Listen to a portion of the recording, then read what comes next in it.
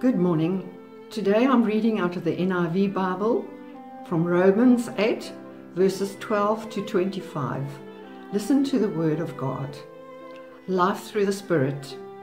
Therefore, brothers, we have an obligation, but it is not to the sinful nature to live according to it.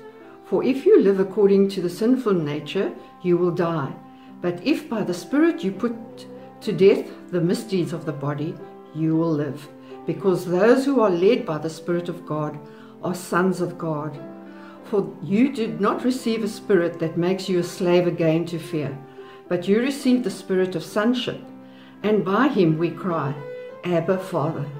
The Spirit himself testifies with our spirit that we are God's children. Now, if we are children, then we are heirs, heirs of God and co-heirs with Christ. If indeed we share in his sufferings, in order that we may also share in his glory. Future glory. I consider that your present sufferings are not worth comparing with the glory that will be revealed in us. The creation waits in eager expectation for the sons of God to be revealed. For the creation was subjected to frustration, not by its own choice, but by the will of the one who subjected it, in hope that the creation itself will be liberated from its bondage to decay and brought into the glorious freedom of the children of God. We know that the whole creation has been groaning as it is in pains of childbirth, right up to the present time. Not only so, but we ourselves, who have the first fruits of the Spirit, groan inwardly as we wait eagerly for our adoption as sons, the redemption of our bodies. For in this hope we were saved. But hope that is seen is not hope at all. Who hopes for what he already has? But if we hope for what we do not yet have, we wait for it patiently. God always blesses the reading of his word. Amen. Good morning and welcome to those of you from Somerset West United who have joined in this service this morning, and some of our own people from Durbanville. I'm coming to you from our congregation in Durbanville, but I will be at Somerset West for the service on the 30th of May on Trinity Sunday, and it's a joy to be able to bring God's word to you. And as we come to hear and receive God's word, grace, mercy, and peace to you from God our Father and the Lord Jesus Christ. This Trinity Sunday, there are two things that I will use to guide our thoughts. The first, the scripture from Romans chapter 8, what I call the greatest chapter in the Bible. And the second, from a small book written by Henry Nouwen called The Life of the Beloved. I believe out of these two resources, we will have a wonderful picture of what it means to live in the reality of the Trinity, Father, Son, and Holy Spirit. When Henry Nouwen says that we are God's beloved, he means that we are intimately loved long before our parents or teachers or spouses or children or friends loved or even wounded us. That's the truth of our lives. That's the truth we have to claim for ourselves. That's the truth spoken by the voice that says to us, "You are my beloved." Listen to that voice with great inner attentiveness. I hear at my center words that say, "I have called you by name from the very beginning. You are mine and I am yours. You are my beloved. On you my favor rests. I have molded you in the depths of the earth and knitted you together in your mother's womb. I have carved you on the palms of my hands and hidden you in the shadow of my embrace. I look at you with infinite tenderness and care for you with a care more intimate than that of a mother for her child. I have counted every hair on your head and guided you at every step. Wherever you go, I go with you. Wherever you rest, I keep watch. I will give you food that will satisfy all your hunger and drink that will quench all your thirst. I will not hide my face from you. You know me as your own, as I know you as my own. You belong to me. I am your father, your mother, your brother, your sister, your lover, and your spouse. And yes, even your child. Wherever you are, I will be. Nothing will ever separate us because we are one. Now, we're only a week on the other side of Pentecost, And so it's important to acknowledge that this is what the Holy Spirit does for us. The Holy Spirit is the one who enables us to hear God say deep in our hearts, "You are my beloved." And it's the Holy Spirit who enables us to grow into that reality.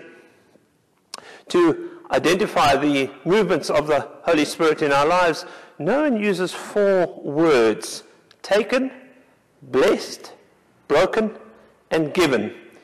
And these words summarize our life as ministers of the sacrament, because when we come together around the table with members of the community, we take bread, we bless the God who gave it to us, we break it, and we give it.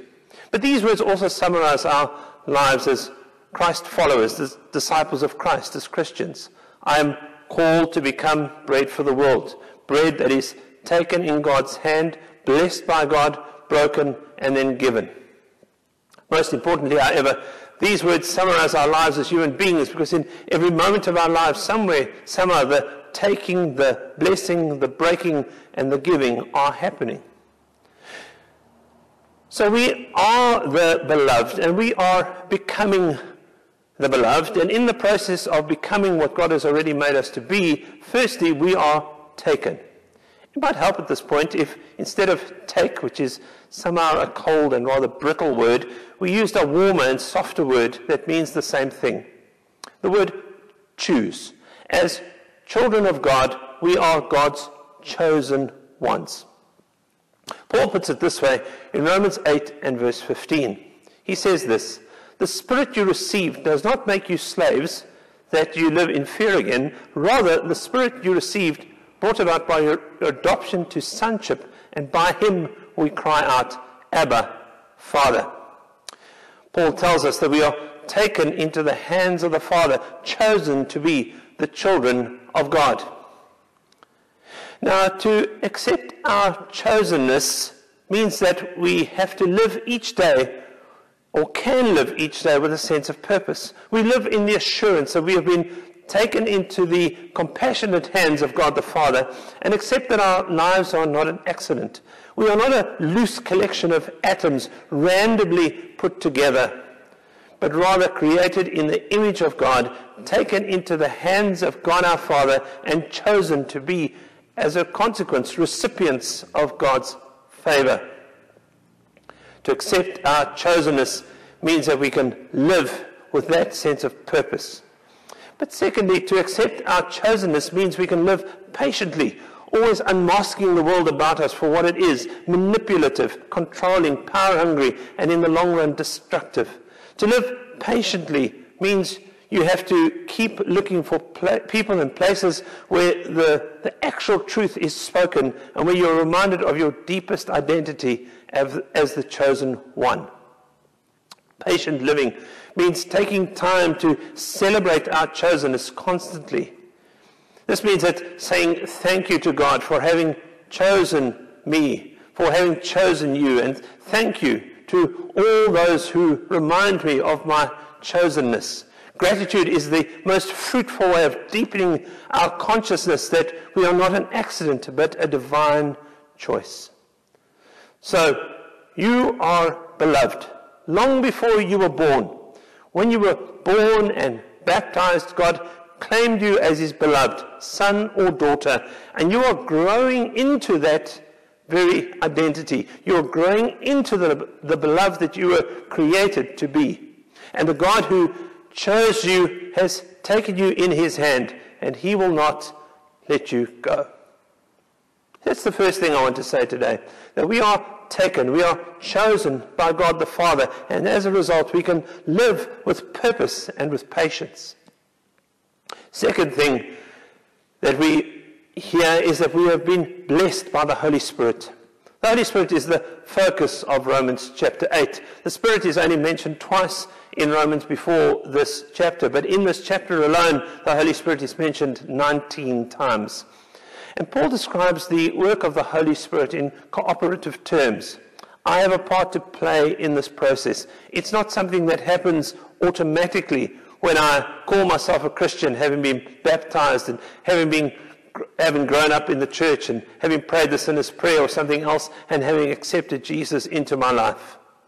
No, there has to be some sort of conscious decision to work out what it means every day to walk by the Spirit.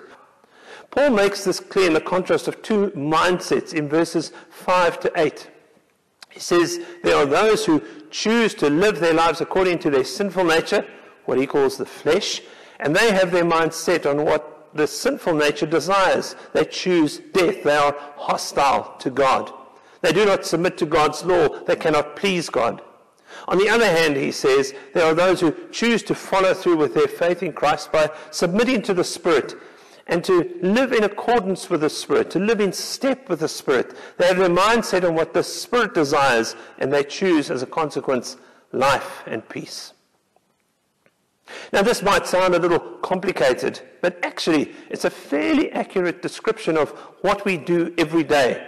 We make decisions every day about how to relate to God and how to relate to others. What is the basis of my daily relationship to God? And what is the basis of my daily relationship with others? Is my daily relationship to God based on a fearful expectation of judgment or a set of items on some to-do list, which is to live by the sinful nature? Or is my relationship with God a loving response to a loving and caring Father, which is to live by the Spirit? What is my relationship with other people? Is it to manipulate and manage and push people aside and pretend to care for them in order to get what I want, which is to live by the sinful nature? Or is it genuinely to look out for the best in others, to want the best for them, to actively seek ways to assist people to be the best that they can be, which is to live by the Spirit?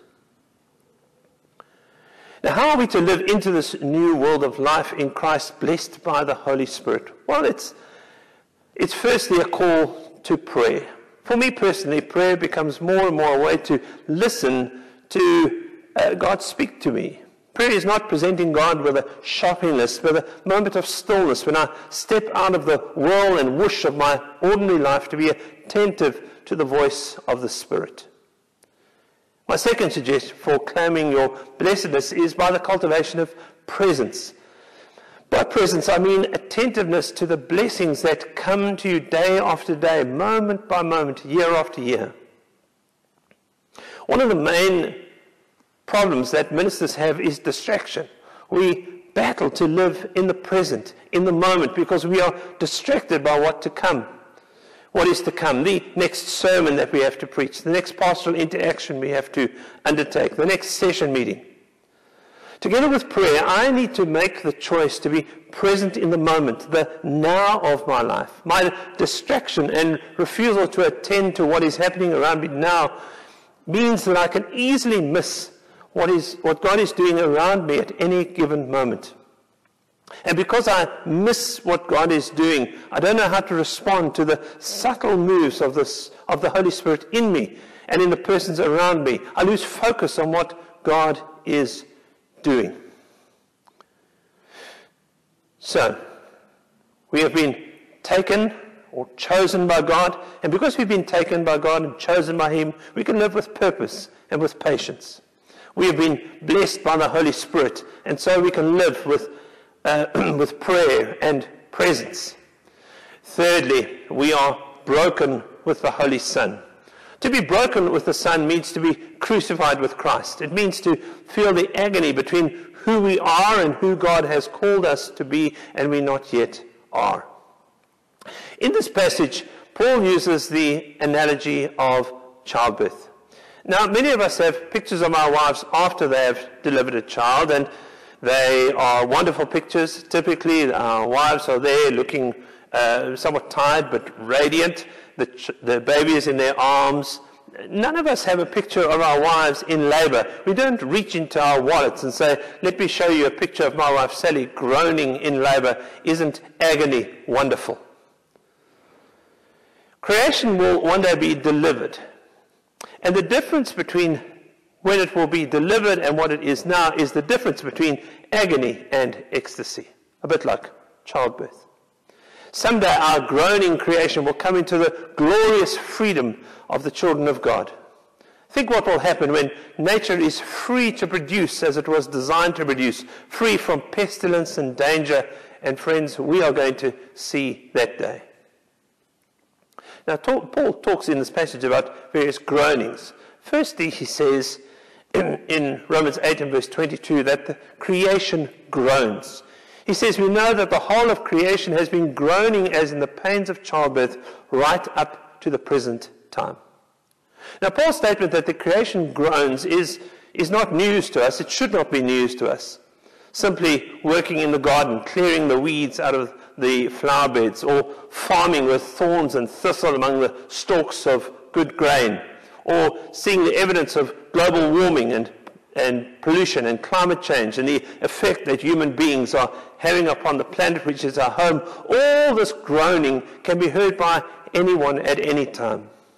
Paul's insight here, however, is that the whole creation, however innocent, was affected by our sinfulness, so that its groaning might be a sign of the glory that is going to be revealed, so that we might have hope for the redemption, not only of ourselves, but of the entire creation. So the creation groans. But Paul says as well that the Christian groans in verses 23 to 25. Not only so, he says in verse 23, but we ourselves who have the first fruits of the Spirit groan inwardly as we wait eagerly for our adoption to sonship, the redemption of our bodies. For in this hope we were saved. But hope that is seen is no hope at all. Who hopes for what they already have? But if we hope for what we do not yet have, we wait for it patiently. The thing we groan for is to become what we already are. We are already the beloved of God, but we are on our way to become that. We are the beloved and we are becoming the beloved. We long for our full adoption as the children of God, which will be completed by the redemption of the body. We are already God's children, but we will not be complete for eternity until we get those new bodies that are promised to us in the New Testament. 2 Corinthians chapter 5 and verse 2 is a parallel passage. Meanwhile we groan, longing to be clothed with our heavenly dwelling. Perhaps the simplest thing to say about our brokenness is that it reveals something of who we are. Our sufferings, our pains are not simply bothersome interruptions of our lives. Rather, it is our pain, our suffering that touches us in our uniqueness and our most intimate individuality. My groaning, my suffering is not the same as yours. We each suffer in our own way, individually and deeply personal.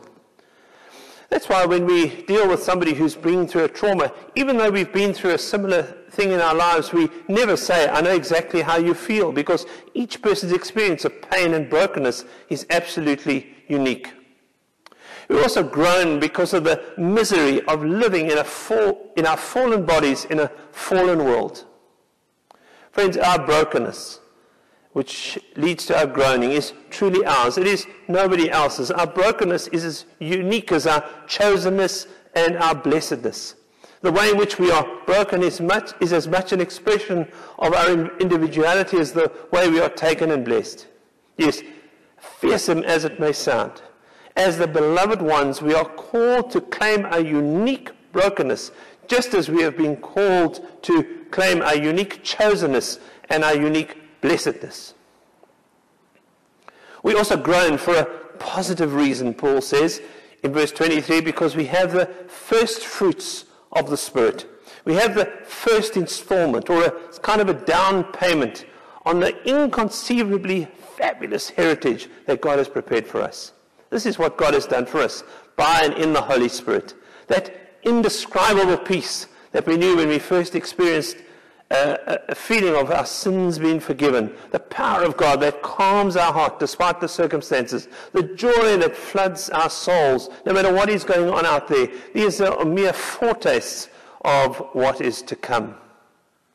We are described in verse 23 as waiting eagerly.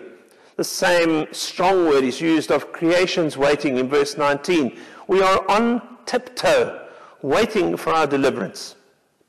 Now, Paul underlines this hope in verses 24 and 25. He says this, "For in this hope we were saved. But hope that is seen is no hope at all. Who hopes for what he already has? But if we hope for what we do not yet have, we wait for it patiently. Here we find the same strong word repeated for us, for emphasis. We wait for it patiently. We wait with perseverance. Life right now may be very hard. It might be exceptionally difficult, or it might be very good.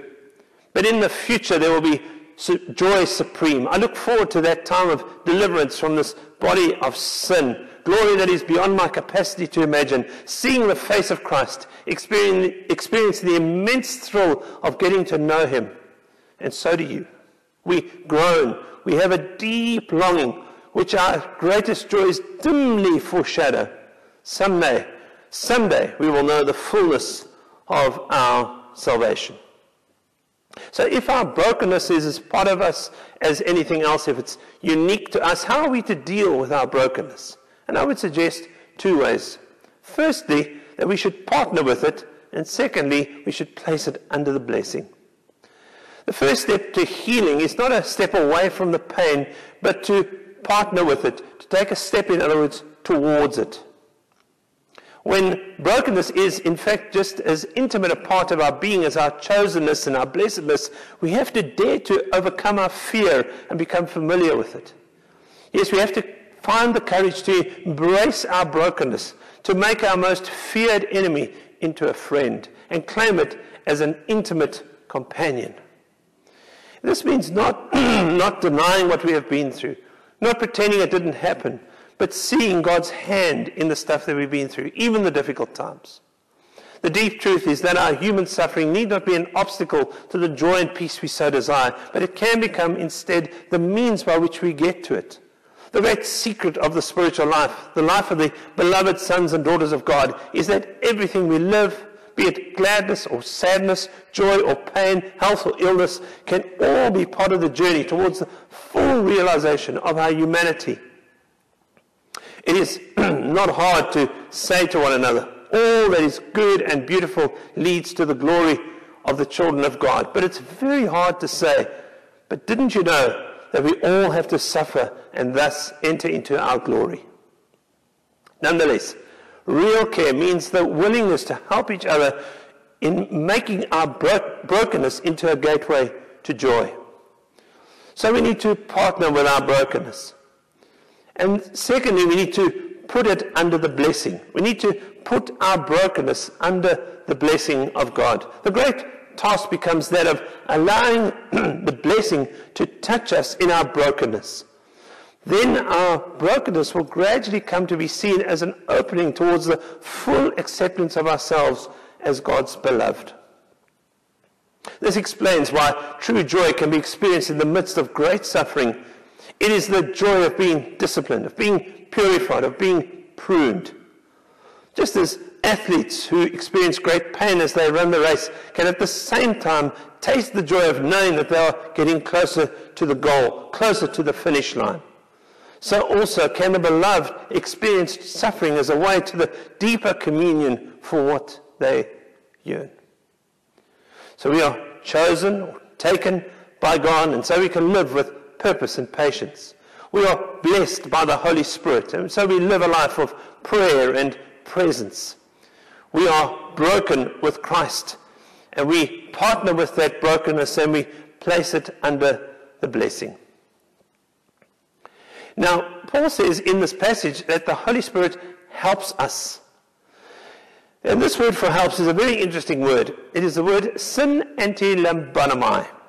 And Paul says that the Holy Spirit helps us in our weakness and gives us further insight about how the Holy Spirit helps us. A.T. Robinson says of this word that the Holy Spirit lays hold of our weakness along with us, that's the word sin, S-Y-N, and he carries his part of the burden along with us, facing us, that's anti, as if two men were carrying a log, one at each end. So we have heavy burdens to carry, and we carry part of it, but it's the Holy Spirit who stands face to face with us and helps us to carry. You see, the Holy Spirit doesn't give us armchair advice. The Spirit helps us to carry and to bear our weaknesses. This is real help. We may be assured that the Spirit's speaking in us and for us will grasp our hope and be according to the will of God, according to Romans 8 and verse 27. Now, what a marvelous truth this is for us. We have two intercessors, one in heaven, our Lord Jesus, who intercedes for us before the Father, according to verse 34, and one in our hearts, the Holy Spirit himself, who helps us to bear our pain and to carry the things that we struggle with. How greatly we are loved. Because of the greatness of the coming glory and because of our weakness, we groan, but we are not alone because we are surrounded by the sympathetic groaning of creation and even of the Holy Spirit. And we are assured that one day our groaning will be replaced by glory. As people who have been taken or chosen by God the Father and who live with purpose and patience, as people who have been blessed by the Holy Spirit and who live lives of prayer and presence, as we have been broken with the Son, and as we partner with our brokenness and place it under the blessing, so we are given as God's gift to the world. And we are able to be a blessing to those in our lives and those with whom we come into contact. And so let us pray. Father, we thank you that you chose us. You took us in hand. Before we came to be, you knew who we were. You took us in your hand. And you blessed us. You call us your beloved. And we have experienced brokenness in one way or another. But thank you, Lord, all of that has a purpose. That we should be your gift to others. That you would use us to be good news to others. Help us, Lord, to live into that. Help us, Lord, to see it as we look back over the span of our lives, to see how you've been working, to identify it, and then to cooperate with you. For we pray this in Jesus' name. Amen.